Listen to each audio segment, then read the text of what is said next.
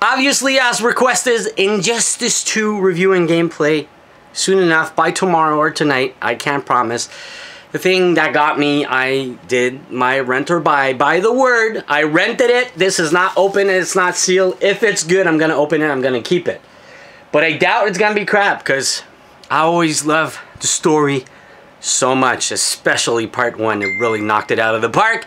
And you know that the main movie universe is pretty much based on this, whatever movies are coming. So you want to be up to date. You want to play this.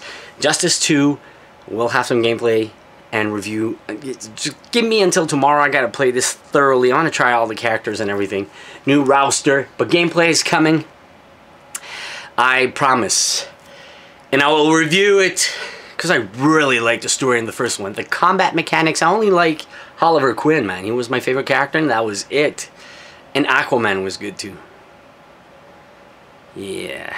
I can't think of any other characters I really love. So we got to try this through the story mode as fast as possible and bring back the rental. But it's really good. If it's really good, I got the option. I got the rental right here. I got 3, 4, 5 days to play it. And I got the full game right there. Is it worth $80? That's the question. We'll see up next.